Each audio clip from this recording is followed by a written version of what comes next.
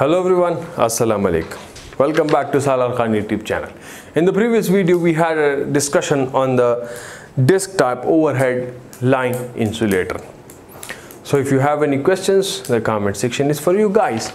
Now I talked about the leakage currents over there. I said that there is a leakage current and creepage distance and this and that. So how do you know basically that there is a leakage?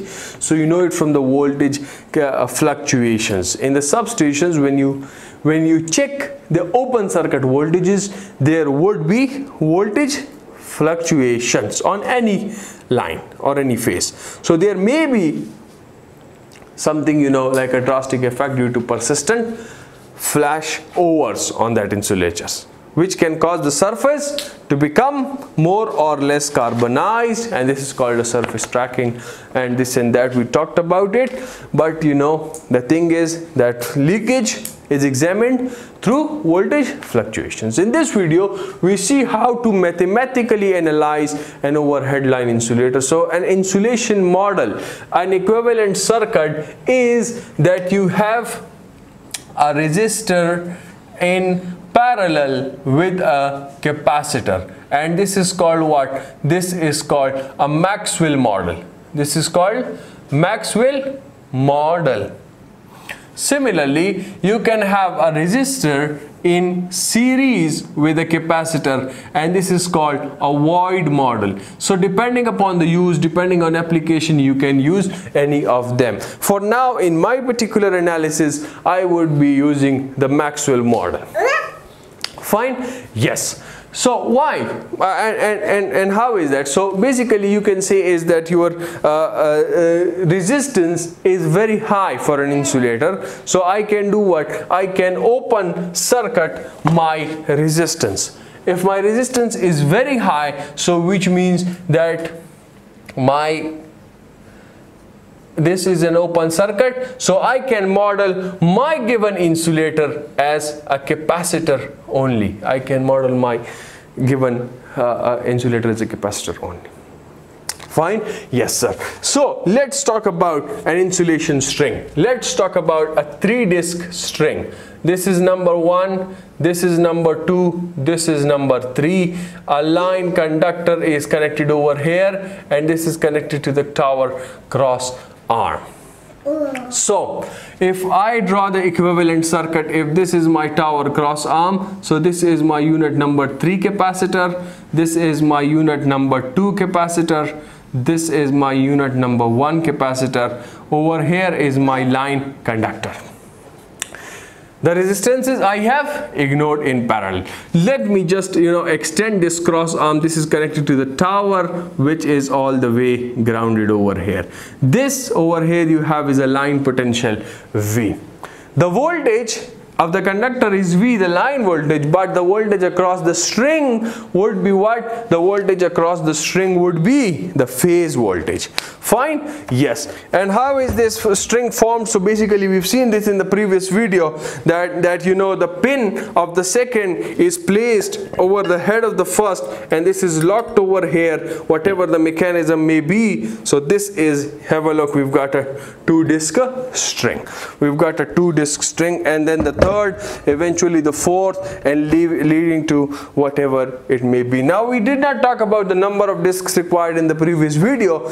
So roughly you could say that the number of discs are the given voltage, the given phase voltage divided by 11, the given line voltage divided by 11, or you can do what? You can convert it to the phase voltage and then divide it by 11 plus some safety factor, And where does this safety factor comes from? So this comes from your experience, from the vulnerable points, etc. For example, for 66 kV you use 5 discs, for 132 kV you use 9, for 220 it's 13 or 15, for 500 it's 32 or 34, and so on, right? Anyways, let's come to this. So these are all identical units. Let me use C for them, right? But now I have a problem over here.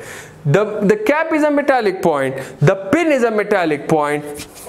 So which means that I've got this joining point, the cap in the pin, this joining point, this is a metallic point over here. So, and similarly this tower is a metallic point. So what do I have is that two metallic points, in between is air which would be acting as a dielectric, and won't I have a shunt capacitance over here? I will. Similarly, this one, the cap of this, the pin of this is a metallic contact, the tower is a metallic contact, in between is air. I will have a shunt capacitance over here as well. This shunt capacitance, normally in the questions in the books you are mentioned some ratio, this self capacitance to this mutual capacitance ratio, but I will just take it simply. The range is generally it is 10% or 20% of this value. I would just give it a name. I would just take it 20% of this. I would take it 20% of this. Now look, this would cause a problem. If this was not there, the voltages across all the strings would be equally divided and you would have used V by 11 directly, but this is not the case. You have some leakage currents. So let me analyze this circuit.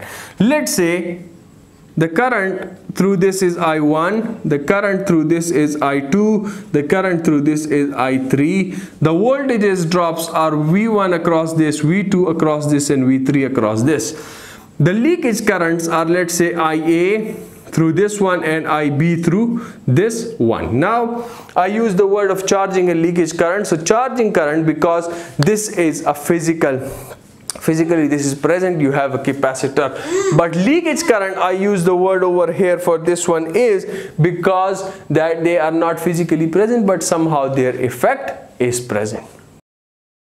So now I've got what? I've got these two nodes. So let me just, simply apply the KCL, and that would be it. So KCL to node number 1, let's say, and this states what? That your I1 would be equal to I2 plus IA. I1, this would be equal to I2 plus IA, the current entering plus is equal to the current leaving. So now I will use the formula. You've got V is equal to IZ, or you can say that I is equal to Vy. I is equal to Vy. Now Z is equal to 1 over omega C for capacitance. So I could say that Y would be equal to omega C for capacitance. So I would just use it over here. So I is equal to Vy. I1 is the voltage over here is V1. And the capacitance is C, this Y. So omega C into V1. This would be equal to I2. So this is omega C V2 plus IA is the leakage current. So 0.2 omega C, and the voltage across this. The voltage across this is what? Have a look. This is connected across these 2 points. So which means the voltage is V2 plus V3. Or you could write the total V minus V1. This point and this point is the same as this point. So this is connected across this and this point. So the voltage is V2 plus V3, or you could say total voltage minus a V1. So 0.1 omega C, and the voltage is V minus a V1. Fine. Isn't it like this? Let me check. Isn't it like this? It is. It is. I don't have it over here. Yes, it is. It is like this. So let's suppose omega C cancels out, right? So you've got a V1 is equal to what? V2 plus 0.1 V minus a 0.1 V1. Or you could say that V2 is equal to 1.1 V1 minus 0.1 V. Isn't it like this? It is. But I believe I have a mistake somewhere, and that mistake is that this is 0.2. Yes, this is 0.2. This is 0.2. Okay. So please just do the calculations. This would be 1.2 and minus 0.2 V. And this would be my equation number 1, let's say. Fine? Yes. Similarly, now I apply KCL to my node number 2. KCL to node number 2. So I2 is the entering current, I3 and IB are the leaving current. So I2 is equal to I3 plus IB. I2 would be omega CV2. Omega CV2. And I3 would be omega CV3. Omega CV3 plus IB would be 0.2 omega C. 0.2 omega C, and the voltage across this, have a look, is the same as this one. This is connected across these 2 points or these 2 points. So 0.2 omega CV3. Fine. Now omega C would cancel out again. You've got V2 is equal to V3 plus 0.2 V3. So I would just write a 1.2 V3. Put the value of V2 over here. So you've got a 1.2 V1 minus 0.2 V and is equal to V3, and divide this by a 1.2. So my V3 would come out to be V1 minus, divide 0.2 by 1.2. Divide, wait a minute. Divide 0.2. Where is it? Okay, here. 0.2 divided by 1.2. This gives you 0.16. 0.16 V, and this is, let's say, my equation number 2. So I would just be, I converted this in terms of V1 and V again. Now my principal equation is, have a look, that my total potential V would be equal to V1 plus V2 plus V3. Isn't it like this? As I have V1 plus V2 plus V3 is equal to the total voltage V. Isn't it like this? It is. So let's put down the values. So I would write V is equal to V1, I don't have a value, plus V2 is 1.2 V1 minus 0.2 V plus V3 is V1 minus 0.16 V1 minus 0.16 times V, and let me check over here. Yes, fine. It is fine. Now, so V would come out to be, V is equal to V1 plus 1.2 is 2.2, and then you have 3.2 V1, and then you have V is 0.2 and 0.16, so 0.36 minus 0.36. over here you would have a 1.36, over here you would have a 1.36 V, or V1 would be equal to what? 1.36 upon 3.2 times V. Isn't it like this? It is. So 1.36 divided by 3.2, this gives you 0.42 times V. V1 is 0.42 times V. Is that fine? It is. Now you can put down this value in V2 and V3 and you can calculate it. So V2 would be what? Put over here, V1 is equal to 0.42. So this would be 0.42 multiplied by 1.2 and then a minus 0.2. This would be 0.30. V2 is 0.30 V. And then similarly put this value of V3 over here, put in V3, this V1 is 0.42 minus 0.16, 0.42 minus 0.16, this would be equal to, and I believe I have a mistake. I have a mistake. Oh, no, I put a divided sign. So minus 0.16, this is 0.26. V3 is 0.26 times V. Have a look. If I talk about this in terms of percentage, so my V1 is 42% of the total value of V. V2 is 30% of the total value of V.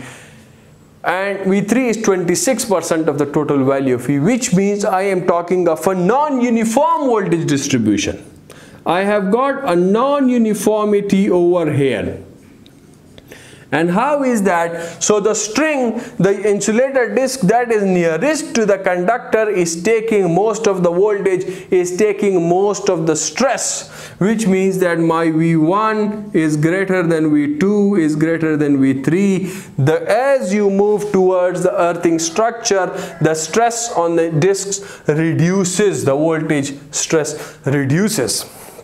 This is not good. I do not like this. I do not want this. And this non-uniformity is expressed in terms of a string efficiency. You've got a word by the name of a string efficiency, which is calculated as the total voltage divided by the number of discs multiplied by the voltage at the nearest disc, which means over here, if I talk about the string efficiency, so the total voltage V multiplied by the number of discs N, and my nearest voltage is V1. So over here in this particular case, my string efficiency is V divided by number of discs are 3 multiplied by V1 is 0.42 times a V. So this comes out to be what? Let's check it out. 1 upon 3 multiplied by 0.42, this is 79%. This is 0.79 or this is 79%. Fine. Yes. Now, this is not good. What is not good? The not good thing is that this disc is taking most of the stress, V1. So what do you have is it is at a risk of a breakdown. It is at a risk of a failure. So if this fails, if this V1 fails, this first unit fails, the total stress, the voltage would be across the remaining 2 units only, which means the second unit would fail eventually, and then the total voltage would be across this only, and eventually the third unit would fail, and this would be in a quick succession, and this is called what? This is called a cascaded failure. This is called a cascaded failure. This is not good. I have to do something. I have to do something. And by doing that something, maybe my string efficiency also increases. The string efficiency gives me the amount of the non-uniformity. The lower the string efficiency, the more non-uniform is the voltage distribution across the string. The higher the string efficiency, the uniform, the equal share it is taking. So what can I do? We see that in the next video. We see that in the next video. But if I say over here the problem is being caused by this shunt capacitance, this is causing me the problem. Why? Because if this was not present, so I would have had a single, I would have had this sort of a distribution, a simple circuit. This was a voltage, and this would have been equally divided among the 3 and equal stress, and the number of units I would have simply calculated by V upon 11. But this is not the case over here. This is not the case over here. One is taking higher voltage, the other is lower, and this is lowest. So this is not good. And what do I do for this? How do I find the cure? So for that you need to watch the next video. Till then, take care of yourselves, everyone around you. Do remember me in your prayers. Do subscribe to the channel. Goodbye.